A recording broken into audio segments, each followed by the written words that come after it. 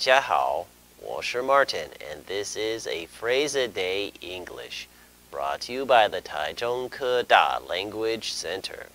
Today's phrase is to cry wolf, or in Chinese you would say 狼来了 or 黄话连篇.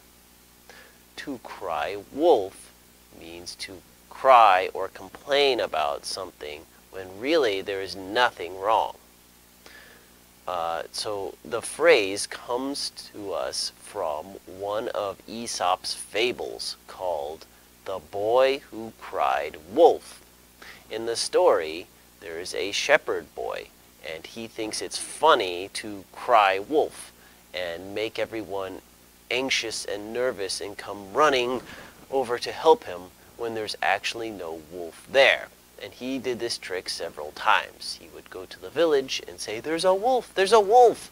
And everyone would come running, and then they would get there and see there's no wolf, and the boy would laugh.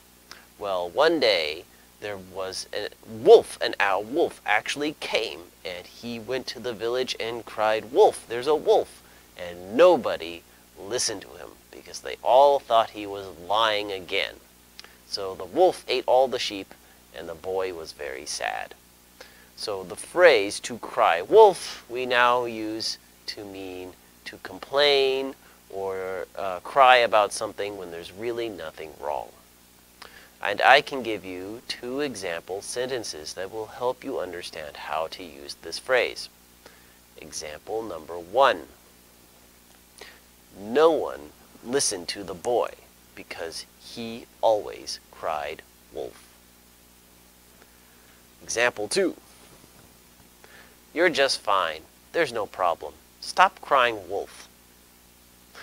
Okay, so to cry wolf is a bad thing. It means you're lying. So don't cry wolf. Don't say there's something wrong when there really is nothing wrong. Okay, that's it for today. Thank you for watching. I will see you all again next time. Bye-bye.